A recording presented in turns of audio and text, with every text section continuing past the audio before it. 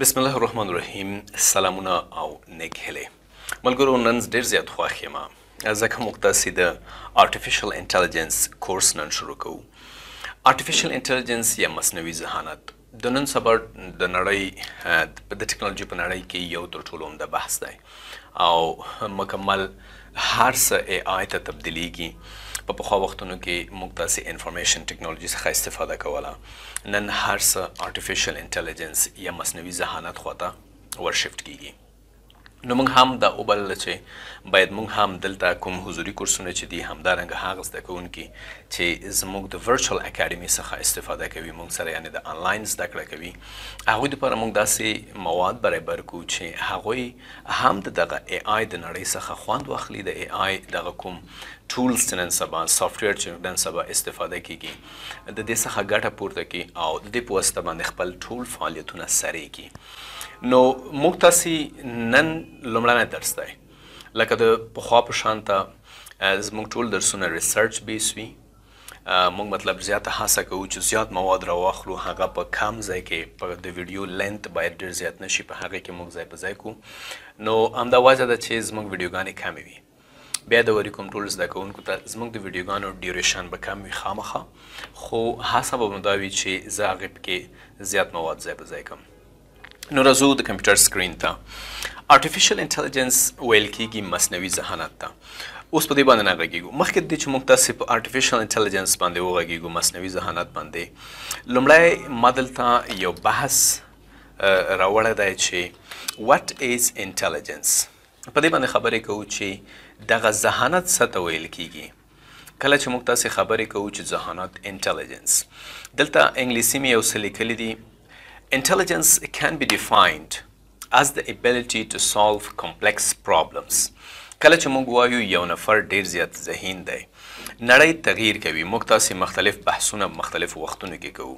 اکثره وخت پخوا به دا و چې موږ به ویل چې یو نفر ډیر زیات انټلیجنټ دی، د هغې مطلب به دا و چې دا نفر په مکتب کې اول نمره دی، دا نفر کولی شي پوهنتون کې ټوله پرچه زر زر حل کړي، یا دا نفر کولی شي چې هر څه خپل ذهن ته میخانیک ور وغورځوي او موږ چې تر پوښتنه کوو ټک د هغې ځواب راکوي.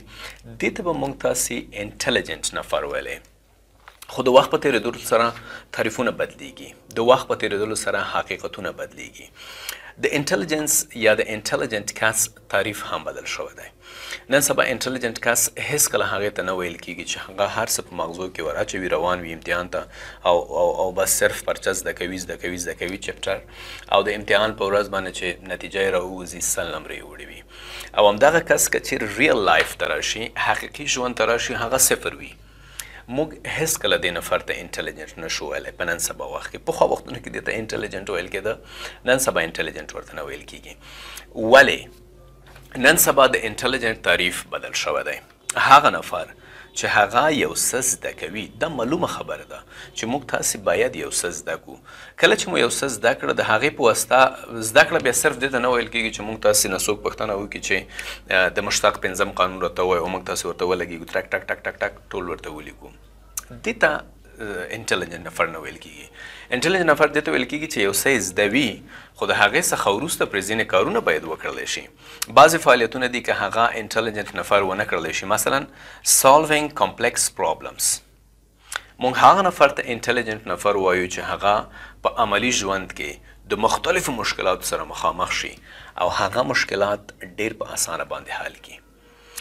make decisions، فیصلې وکړي، د خپل ژوند فیصلې مثبتې وکړي، دې نفر ته موږ تاسې انټلیجنټ نفر وایو.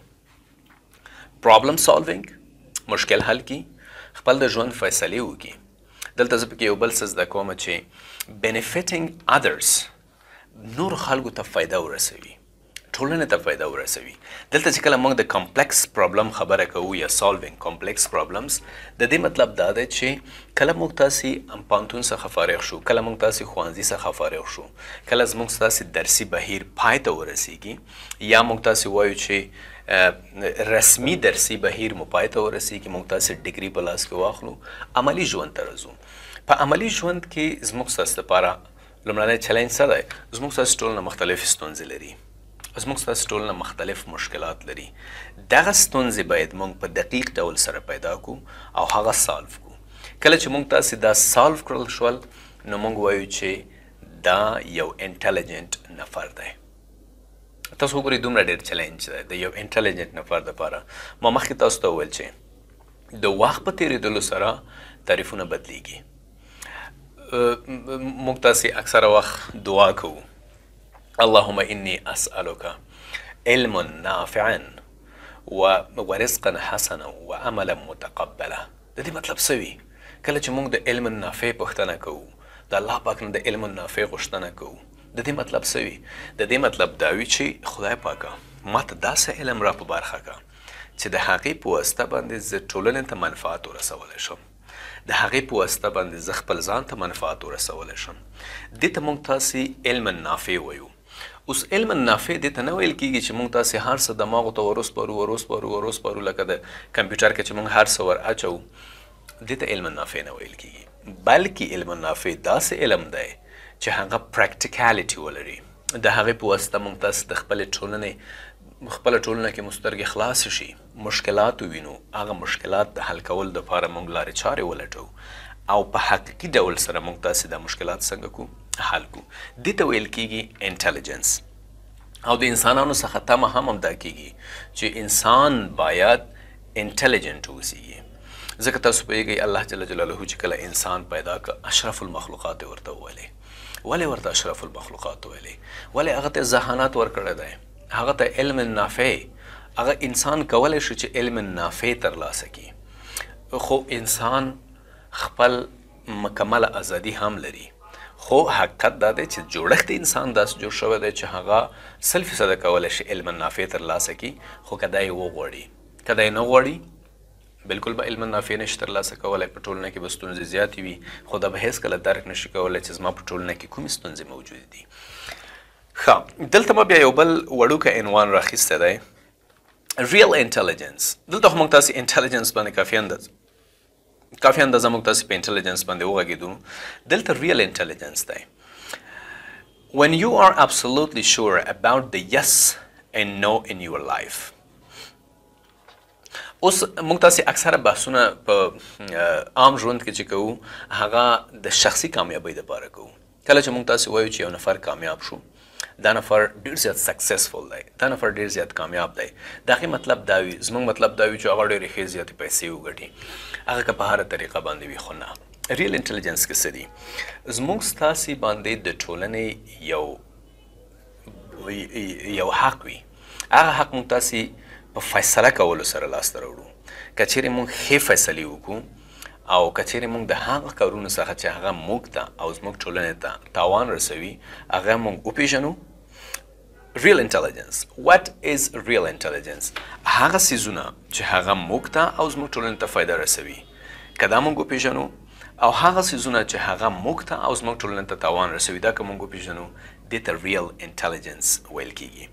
زموږ ستاسې نن ورځې بحث په دې باندې بالکل نه دی، یا د دې ارټیفیشل انټلیجنس بحث بالکل په دې باندې نه دی چې موږ څنګه کامیابېدلی شو. هغې دپاره به انشاءالله بیا خامخا یو څه ریکارډوو. خو زموږ ستاسې د دې کورس مطلب دا دی چې ارټیفیشل انټلیجنس موږ وپېژنو. مصنوي ذهانت، ښه دا خو ذهانت شو، انټلیجنس شو چې زه خپل هغه څیزونه وپېژنم چې هغه ماته فایده رسوي، هغه څیزونه وپېژنم چې هغه ماته تاوان رسوي. نو اے آی بیا څه دی؟ په دې باندې به موږ تاسو په دې درسونو کې بحث کوو. زه امید لرم چې تاسو په دې درس څخه ډېر څه زده کړي وي.